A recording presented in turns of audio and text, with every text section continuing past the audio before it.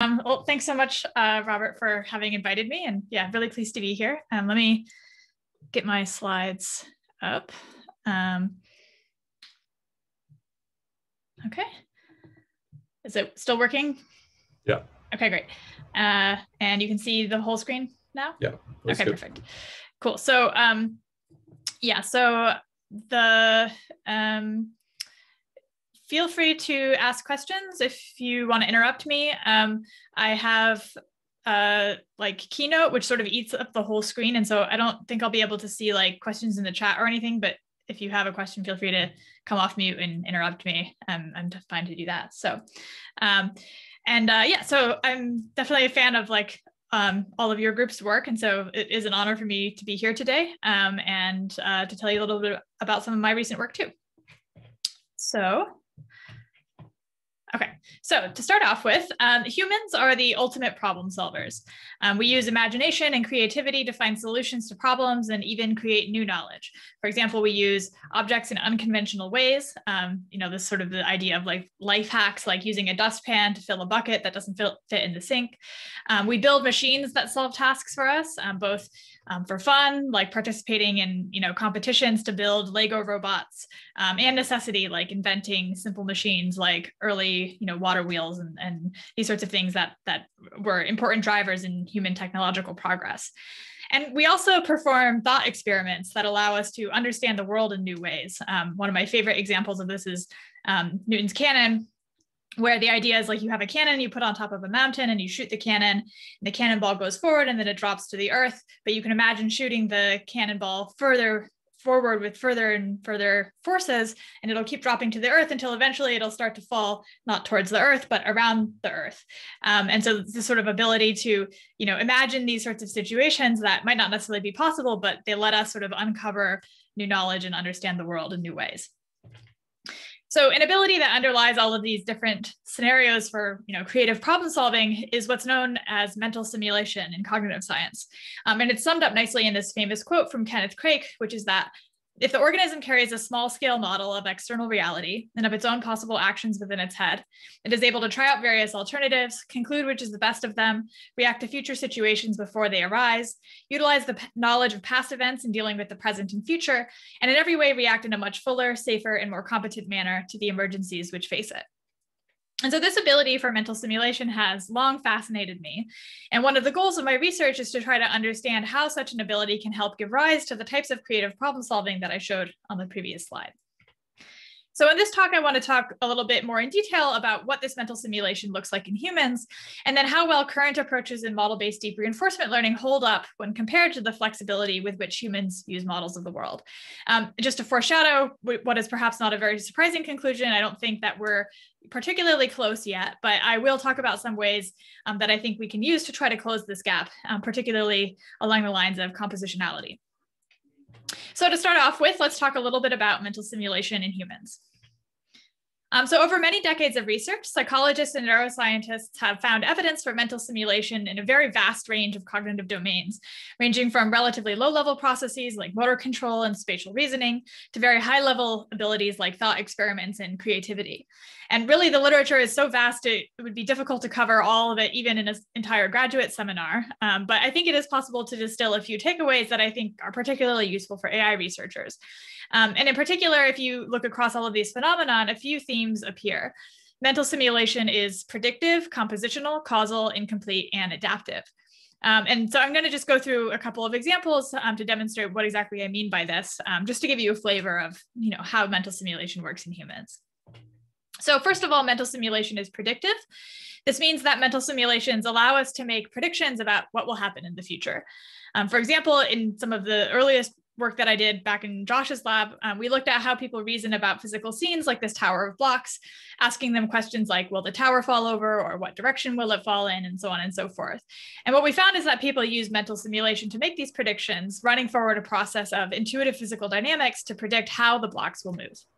Hi, Jess. I don't know if this is just me, but I'm still stuck on the mental simulation and mental model slide. I don't know if that's other people as well. Yeah, I see that as well. Okay. Sorry. Okay, let me try stopping the screen share. And did you see it go back to the like Keynote, or is it still stuck on the same thing? Still stuck on the same thing. Okay, let's stop again and try. We're not quite at the level where we can mentally simulate first. What my slides look like. Oh, I think I need to maybe click optimize for video clip. I think that was something I had to do in the past. Okay, can you see it now? Yep. Yeah. And this was the slide it was stuck on, right? Yeah. Okay. Can you see the whole thing? We can't. We can just see the bullet points on the left-hand side, but not. Can you see? Else. Can you see me changing it? No, okay, now we can see it changing. Yeah. Okay, so this is where it was stuck. Right, so this was the slide I was talking about when I was saying mental simulation is predictive. So just as a brief summary, we had people look at these physical scenes like this tower of blocks, and then they make predictions about, what's going to happen. And based on our experiments, we identified that they're using mental simulation. Okay. Second, mental simulation is compositional. And this means that it's not simply a black box predictor, but a process which is in some sense aware that things break down into parts or compose into larger wholes. And one of my favorite experiments demonstrating this is this experiment from Fink and Slayton, where they showed participants simple sets of simple shapes like this O, triangle, and the letter C. And they asked them to mentally simulate arranging these shapes to form an object that might be recognizable to others. And participants can come up with incredibly creative solutions. For example, imagining moving these shapes around and then forming something like this, an ice cream cone. But I actually think you don't really need cognitive science to tell you this. The compositionality of human imagination is readily apparent in the art that we create, from Archambault's man made of vegetables to tangrams we play with as children to pasta art. And I think creating these sorts of things wouldn't really be possible if we couldn't imagine or mentally simulate how pieces of the world fit together in different ways to form different things. Okay, third, mental simulation is incomplete. This means that even when it's supposed to operate over all the details, it doesn't, and it gets some wrong, and strongly relies on prior experience to help inform its predictions. And Frederick Bartlett, who was an early memory researcher, describes this phenomenon well, saying that, memory is not the re-excitation of fixed, lifeless, and fragmentary traces. It's an imaginative reconstruction.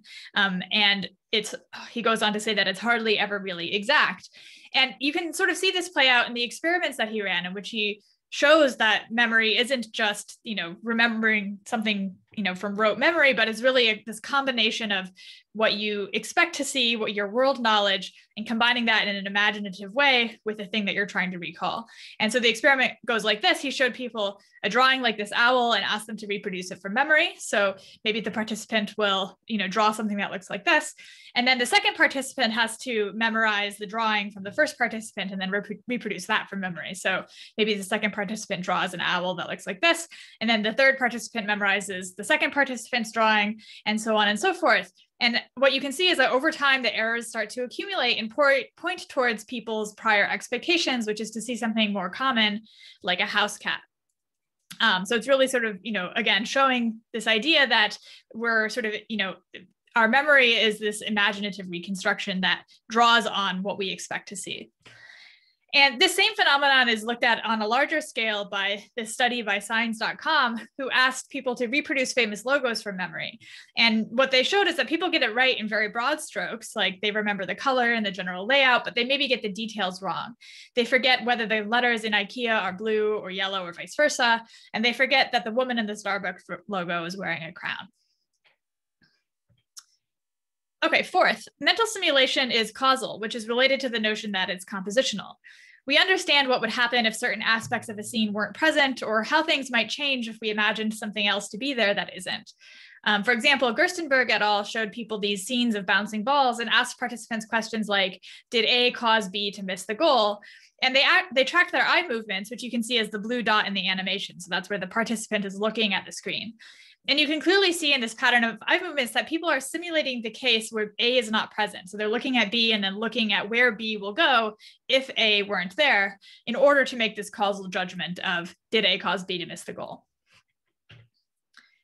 And finally, mental simulation is adaptive. So we choose adaptive. Sorry to interrupt, just a quick question, and apologies if you're about to get onto this, but you said in passing that this notion of causality is related to the notion of compositionality. Are you going to elaborate on that later in the talk, or can you describe a bit about what that relation is? Yeah, good question. I'm not going to elaborate on it too much, but I guess the idea is that if you want to sort of understand how things fit together, you kind of have to understand the causal mechanisms by which the world works. And so they go a little bit hand in hand. Like causality is sort of understanding about, how things work when you put them together, and compositionality is sort of about being able to reason about putting things together in the first place. That's sort of how I think about it, at least. Does that make sense? You're suggesting that a causal understanding of the world yields a compositional understanding, but I mean, we see compositionality in a variety of purely correlation based modeling, right? So I don't know if the meta causal error goes the other way, but I understand what you were saying. Yeah, good point. Okay, let me press play again. Okay, so finally, mental simulation is adaptive. So we choose adaptively how many simulations to run before making a decision. For example, in some of the work that I did during my PhD, I looked at how many simulations people run when making predictions about whether a ball will go through a hole, as in this video on the left. And what we found is that people run very few simulations, say between 2 and 4, but before making a decision, and that they choose this number adaptively depending on how difficult the task is. So when the decision is harder, when there's sort of more uncertainty, they'll run more simulations. So hopefully these examples just give you, a very brief intuition as to what I mean when I say that mental simulation is predictive, compositional, incomplete, causal, and adaptive. And I'll come back to some of these ideas later in the talk. So just put them aside for now, but keep them in mind. Okay, so that's a brief overview of how humans use models of the world to reason and make decisions. And given that mental simulation is such an important part of human cognition, we might think that AI systems should have a similar capacity. So in the next part of this talk, I'll discuss some recent work that we've been doing to better understand methods from machine learning, which similarly build and use models of the world. And this is joint work with many great people, but particularly Theo Weber and Abe Friesen. And we just recently presented this at ICLR last week. So in particular, I'll focus on the domain of model-based reinforcement learning, which has recently seen an explosion in popularity, with the 100 or so references I'm showing here from the last few years representing only a small slice of the literature. And all of this work has culminated in impressive advances for model-based methods, which can now do things like beat human grandmasters at Go, solve Rubik's Cubes with a robotic hand, design chemicals, and manipulate objects in cluttered physical scenes with complex dynamics. Moreover, model-based methods have, by and large, caught up with model-free methods, achieving similar levels of performance as model-free approaches across standard RL benchmarks, but often with better data efficiency. And these methods are often motivated explicitly by model-based reasoning and human cognition, or at the very least by human-level capacities for generalization and transfer. For example, the ability to perform precise and sophisticated look-ahead, being able to manipulate previously unseen objects, or better generalization across states. But if we come back to these examples that I showed at the beginning, it feels like these promises fall somewhat short of what would be needed to build agents that can imaginatively and creatively solve problems like these.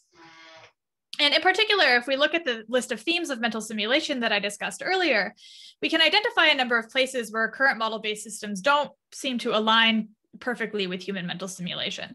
Of course, I think we have the first one down pretty well. Transition and reward models are inherently predictive. Model-based RL is predictive, but it's not usually that compositional. Models are usually pretty black box, and they don't always encode structure like, say, the relations between objects or even the number of objects. And they also don't really capture this notion of incompleteness. For example, many approaches require reconstructing the full observation, which means it needs to be able to predict every pixel precisely. And while transition models do have some notion of causality in that they can predict the outcomes of different actions, they usually lack the capacity to represent entirely different realities or interventions, such as what if this particular object weren't here? And finally, planning algorithms aren't very adaptive. They usually use large fixed size budgets to compute a policy or action. So all of the observations mentioned on the previous slide are useful, but they're also very qualitative. And so what we wanted to do in this project was to take things a step further and try to understand the strengths and weaknesses of current approaches more quantitatively. And to do this, we asked 3 questions in particular. First of all, how does planning benefit the performance of model-based RL agents? Within planning, what specific choices of the algorithm drive performance? And to what extent does planning improve zero-shot generalization? And we focused our analysis on MuZero, which is a recent model-based system that achieves state-of-the-art performance on various domains from Go to Atari. And just for those of you who might not be familiar with how MuZero works, here's a very quick overview. So we have our standard RL loop. The agent gets an observation from the world, and then it uses its model of the world to plan what the best action is to take from the current scenario. And the particular form of planning that MuZero uses is Monte Carlo tree search, or MCTS. And at a high level, MCTS works by the agent imagining a tree of future possible states it could be in, and then which actions might be good to take from each of those states. And importantly, it also uses a learned policy to help guide the search for the best action, as well as a value function to do bootstrapping to estimate how good each imagined state is to be in. I mean, you can think of the policy as sort of like, in the context of the planner, as an educated guess. The agent sort of imagines the best action that the policy recommends and then estimates how good the action actually is with the value function, and then it tries the second best, and so on and so forth. So after planning, the agent chooses the best action that it came up with. And then it also uses the results of the action to improve the policy in the value function. And you can think of this as like a bootstrapping procedure. The search improves on the policy and value function, and then it uses the improved policy and value function to update the neural network so that on the next go, the neural network is a little bit better and you can improve upon it a little bit further. So to be able to draw generalizable conclusions about the role of planning in model-based RL, we tested MuZero across a wide range of tasks that varied in their branching factor, time horizon, sparsity of rewards, and variability of initial conditions. So, Control Suite, Atari, Sokoban, and 9x9 Go, et cetera. So to answer the first question, how does planning benefit model-based RL? We first looked at different ways of utilizing the search within MuZero. So there's a few different ways that the search can be used. For example, as I mentioned, to select actions, to compute these targets for training the policy and the value function, and also to select the actions you can do either during training or at test time. And so we looked at all of these different variations. So the one-step model, for example, is very close to model free. It does use a search, but it's limited to depth 1, and then it only uses that as a learning signal and then always acts from the prior policy. The learn variant uses a full search to compute the learning targets, but only acts from the policy prior, while the data variant uses the full search, but just to select actions and not for learning. It only uses this like one-step version of the search for learning. And then learn plus data combines the full search both for learning and for acting during training. And then finally, learn plus data plus eval is equivalent to the original MuZero algorithm and additionally uses the search to act at test time. So starting off, the one-step agent only achieves about, say, 50% of the full performance of MuZero, perhaps suggesting that using planning in some capacity provides some benefits, though I think there's a little bit of work that my colleagues have done since this, which maybe call that result into question a tiny bit. But I think that's actually the less interesting result in any case. But what we do find is that using deeper search for learning gives an improvement to about 68% of full performance. And then similarly, using a deeper search just for acting gives basically the same improvement to about 67% of full performance. But when you combine both of those together, you get an even bigger improvement, suggesting that they're complementary. And doing this explains the majority of MuZero's performance, around 90%. Meanwhile, search at test time does very little in most domains. The only exceptions that we found to this were Acrobat and 9x9 Go. And so from these results, we conclude that the primary benefit of search, at least in the common domains that we tested, is to construct targets for learning and to produce a useful data distribution from which to learn. Okay, so yeah, again, primarily benefits by constructing targets for learning and constructing this useful data distribution. So within the planning process itself, what algorithmic choices drive this type of performance? So to answer this question, we will look at another version of mu0 that introduces 2 additional hyperparameters besides the search budget. So this is tree depth and UCT depth. So with tree depth, this parameter specifies basically how deep in the tree we will expand it. So beyond the tree depth, we never expand. We always force bootstrapping with the value function. And so this controls basically how far out we are planning a sequence of actions. And what we find is that in most environments, a little bit of look ahead is useful, but in most, we can get away with having a relatively shallow tree of maybe 2 or so. This gives you most of the performance. And this includes even games of strategic thinking, such as Sokoban, where you might expect that maybe doing deeper planning would be helpful. And the only exception really that we found was 9x9 Go, where here we do see a clear benefit in deeper planning. So we can perform the same experiment, but now with this UCT parameter, which roughly speaking controls the breadth of the tree. MCTS chooses which actions to explore deeper in the tree using this UCT term, which stands for upper confidence bound for trees. And basically, it forces the search to be a little bit more exploratory. And so what we do is we say that above the UCT depth, we will use UCT to explore, but below that, we're just going to sample from the prior. So we're just going to do basically Monte Carlo rollouts. And what we find is that, again, complex planning doesn't seem to be required in any of our common environments used to evaluate model-based RL, with a depth of 1 being sufficient for most environments, again, with the exception of Go. But I think that this is an interesting and important result algorithmically, because to implement this version of the agent with UCT, DUCT equals 1, all we need to do is keep track of the visit counts at the root of the tree and then just do Monte Carlo rollouts, which is much easier to implement and parallelize. We don't actually need to do the full tree search. And finally, we also investigated the effect of the search budget. And we find that while a very low number of simulations doesn't let the agent get off the ground, a moderate number, say around 10 or so, gives most of the performance. And too much search can, in fact, start to hurt the agent's performance, which I'll discuss a little bit further in a few slides.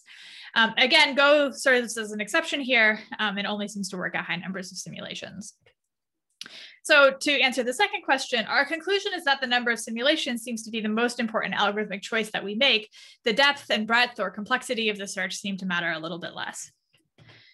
Our last question concerns generalization, which, as I discussed earlier, is a common justification for why we want to use model-based RL. So first, we looked at how much the agent can improve its performance by using more search at decision time, or in other words, running more simulations. So here on the x-axis, I'm going to show the number of simulations that we're using only at test time. And then the y-axis is sort of this normalized score. So 1 is like getting the same improvement as the agent using the amount of search it was trained with. Less than 1 is worse, and more than 1 is better. And surprisingly, we see almost no improvement by using even large amounts of search in most of these domains. Though a common assumption might be that, well, the model that mu0 has learned is imperfect, and therefore deeper planning leads to more accumulated errors. So to test this, we redid the experiment, but then with a perfect model. And we find that the results largely hold. Even with a perfect model, we see only very small benefits of more planning at test time, with the exception of here, Ms. Pac-Man, but we're cheating a little bit because we're giving it the simulator, and it gives the agent actually access to some information which would otherwise be partially observed. And so, it wouldn't actually have that information even with, the best model it could learn. But in all the other environments, we don't see this improvement. And this is surprising because we have a perfect model. How could it not help? We hypothesized that it's actually the other learned components besides the model, such as the policy or the value function, that could be affecting the performance. And so to test this, we combined the learned value functions with the perfect environment simulator in a different type of planner utilizing breadth-first search, or BFS. And unlike MCTS, breadth-first search doesn't use a policy prior to guide the search. It just tries all actions, but it still evaluates them with the value function. And what we found is that any amount of planning seems to be hurting performance, confirming our hypothesis that it's the value function that's failing to generalize in states not seen during training, or in states that are very off policy during training. In other words, it seems that errors in the model of the world aren't the only types of errors that we need to be concerned about. If we want planning to be effective, we also need value functions which generalize too. And so in the last few slides, we were only looking at the effect of using more planning at test time for the same environment seen during training, but we also looked at generalization to new environments. And to do this, we trained mu0 on a finite collection of randomly generated mini Pac-Man levels. So this is sort of like a toy version of Ms. Pac-Man. The green dot is Pac-Man, the red dots are the ghosts, and the blue dots are the cyan dots are the pills, and the dark blue dots are the food. And this is, as a toy version, we can sort of procedurally generate the maps here. So we train mu0 on a finite collection of these randomly generated maps, and then we test the resulting architecture on the handcrafted test level that you can see on the slide. And so I'm going to show you plots that look basically the same as before. The x-axis is showing you the number of simulations we use at test time, and the y-axis shows the normalized scores, with one corresponding to effectively perfect generalization. That's what you would get if you trained directly on the test set. And what we find is that with a learned model, increasing planning only weakly improves performance and eventually catastrophically degrades it. And even with a perfect model, where we do see planning helping a little bit more, especially when we have a low amount of data diversity, so fewer training scenes. But again, too much planning can hurt, as in the case of if we have 100 training scenes, we see that it doesn't really improve performance much at all and starts to degrade it eventually. And it never really gets up to this level of perfect generalization, even after thousands of simulations. And so our conclusion from this is that planning, even with a perfect model, doesn't necessarily guarantee good generalization performance. So to which extent planning helps with zero-shot generalization, to our surprise and somewhat disappointment, not as much as you might think, even with a perfect model. And so our takeaways from this are that simple, shallow forms of planning may be sufficient in many popular model-based RL environments, and consequently, these environments, even ones that are sort of classically thought to be planning friendly, like Sokoban, they may not be the right domains for developing more effective model-based RL systems. Though I think some of the work that this lab in particular is looking at, like with NetHack and these sorts of systems, I think is exactly going in the right direction. And then finally, effective planning requires having good representations for multiple components, not just the forward transition model, but we also need to have representations for the policy and the value function, which generalize too. If those don't generalize, then the search isn't going to really improve very much. So I think that this last result in particular is telling, because if you come back to the list of properties of mental simulation that I highlighted, many of them, compositionality, incompleteness, causality, these are really about representing knowledge of the world in an efficient, flexible, and useful and reusable way. So I think there's lots of work to be done on all of these dimensions, and my work broadly explores all of them. But for the rest of today's talk, I want to focus on just the first regarding compositionality. And I want to make sure we leave time for discussion. So I'm going to go quickly through this last part. But this is work that was led by my colleagues, Victor Bapst and Alvaro Sanchez Gonzalez, and we presented at ICML a couple years ago. And in this project, we were interested in developing agents that could solve challenging compositional tasks like stacking blocks to achieve a goal. And to this end, we designed a series of tasks in which the agent sees a scene that looks like this, with a set of blue blocks below the floor and some number of red obstacles above the floor. And the agent's job is to pick up the blocks and place them in the scene, avoiding the obstacles as it does so. The agent can also choose to make the blocks sticky, which will cause them to stick to any other blocks that they come in contact with. So how should an agent interact with these sorts of block stacking environments? A common choice of action space might be to have the agent take absolute actions like place block D at position 7.2, 8.5.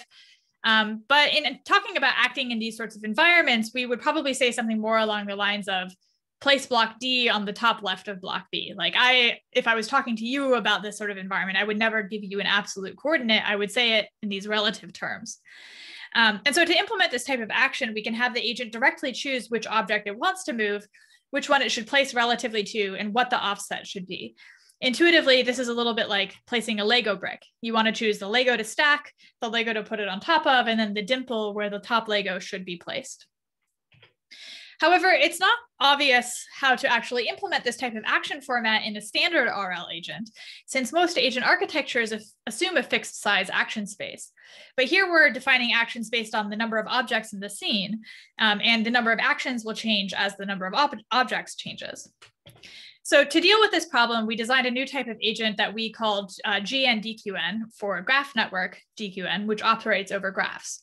Specifically, we take in our scene observation, which is a collection of objects with attributes corresponding to, say, like their position, their size, their color, their type, so on and so forth. And we're going to convert this set of objects into a graph representation. So now we have a graph representation with one node in the graph for each object in the scene, and then we have edges between all of the different objects in the scene. And the nodes have attributes, again, corresponding to these object attributes like position and size and so on. So now we need a neural network to process the graph. I'm assuming most of you are familiar with graph neural networks, but just in case, just as a quick overview, graph neural networks have the following important properties that we want to leverage here, which is that, of course, they take graphs as input and return graphs as output. So we can use our graph structured observation here. They're invariant to the permutation or the order of the nodes or edges that we give it. So it doesn't really matter what order of objects we feed it in. It always will give us the same answer. And importantly, it scales to different numbers of nodes and edges. And so if each object in the scene is a node in the graph, and our objects are defined based on the number of nodes in the graph, then we can easily have the same graph neural network process scenes with different numbers of objects in them. So, okay, we feed our graph structured representation into the graph network, and what we're going to get out are Q values on the edges of the graph. And specifically, these are defined as being these relative actions where a logit or a Q value on a particular edge of the graph will indicate which block to pick up and which block to place. So basically, we look across all the Q values, we find the one that's largest, and then the tail of that node corresponds to the block to pick up, and the head of the node corresponds to the block on which we're placing. And then the specific index of that Q value on the edge corresponds to the offset location where we're placing the block. So again, that's something like place block D on block B on its top left. Again, you can think of this like placing a Lego. So to test this, we developed several separate objectives for our agents to solve. We have the silhouette task, where the goal is to place blocks to match these green silhouettes. Solution might look like this. We have the connecting task, where the goal is to stack blocks to connect the floor to these targets in the sky. Again, you can see an example solution below. And this is more challenging because the final structure is more underspecified. It requires the agent to design a solution. And then in the most difficult task in covering, we have to cover the obstacles from above. So we compare the graph network agent to other more conventional types of agents like RNNs, CNNs, so on and so forth. And across the board, we find them to do a lot worse in all of the construction tasks, which you can see here in the bar plot. But I think looking at actually the videos is the most compelling thing. And so here on the left, you can see one of our baseline agents. This is using a recurrent neural network to process the objects, compared to the graph network agent on the right, which again uses these graph structured representations and these relative actions. And you can see that while the graph network agent is able to do a pretty good job solving these tasks, the RNN agent really struggles to figure out, where exactly to place the objects, when to use sticky blocks, and so on and so forth. Similarly, in the connecting task, we find that the best unstructured agent performs a lot worse than the best structured agent and sort of has this degenerate policy of just stacking the blocks up on the side, whereas the graph network agent is able to, weave them in and out in between the obstacles. And similarly, in the covering task, we see a similar strategy for the best unstructured agent. This time is actually a CNN rather than an RNN. But the graph network agent is able to, again, come up with this more sophisticated strategy of building these sort of umbrella or T structures. So we can already see that these types of compositional and structured representations help a lot in the context of model-free RL, because everything I was just talking about so far is really just doing regular Q learning just on this graph structured architecture and representation. But we find that they also benefit model-based RL because we can incorporate planning here by adding a process of MCTS similar to how mu0 uses its search. And we looked at the ability of this planning agent along with the other agents to generalize beyond their training distribution, which again is, as I said in the beginning of the talk, the thing that we're really looking for. And so, for example, in the silhouette task, while we only trained the agent on scenes with up to 8 silhouette targets, we can test it on scenes of twice as many, so up to 16.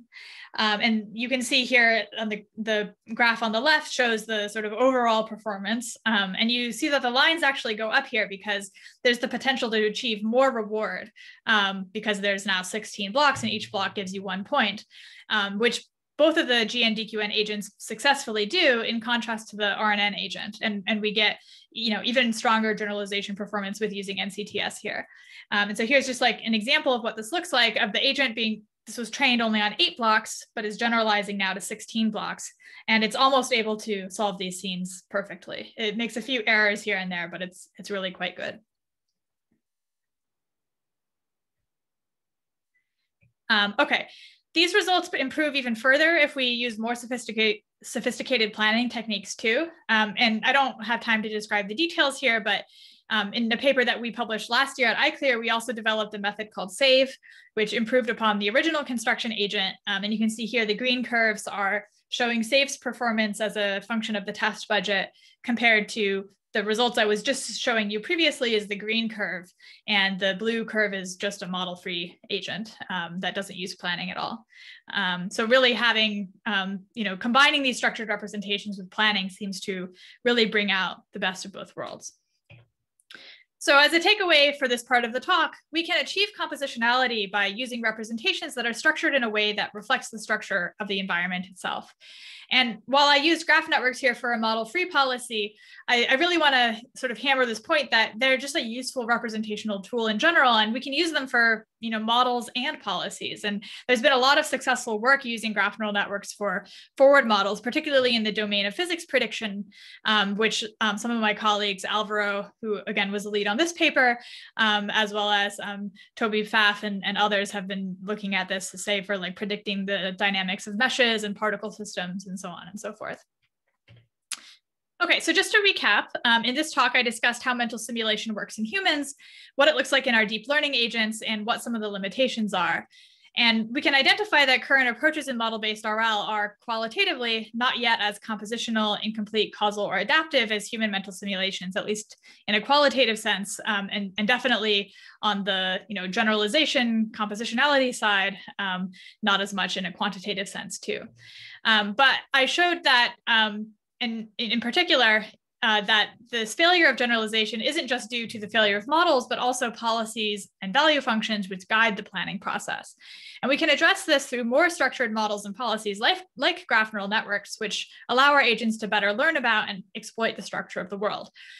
In particular, it can enable them to better learn how objects interact with one another and how to acquire knowledge that generalizes better to things that it hasn't seen before, such as stacking twice as many blocks in the silhouette task. However, this is only a step in the right direction, and I think that there's a lot of work that needs to be done until we can really match the compositionality of human mental simulation. Maybe looking at things like self-supervised contrastive methods on the incompleteness scale, we had some work looking at scene editing in an object-centric way on the causality side, and maybe thinking about things like meta-reasoning on the adaptivity side. But overall, there's still a long way to go before we have all of the answers. But hopefully what I've discussed today at least gives a starting point for thinking about how to fulfill the promise of model-based RL in building general, creative, and imaginative problem-solving agents. So I just want to thank all of my collaborators and colleagues, and thank you very much for your attention. And just as a parting note, if you're interested in the construction tasks, they are available on GitHub. And also, if you're interested in learning more about model-based deep RL, if it's a topic you're interested in, I gave a tutorial on this with Igor Mordach at ICML last summer, and all of the videos and stuff are available online. So thank you very much.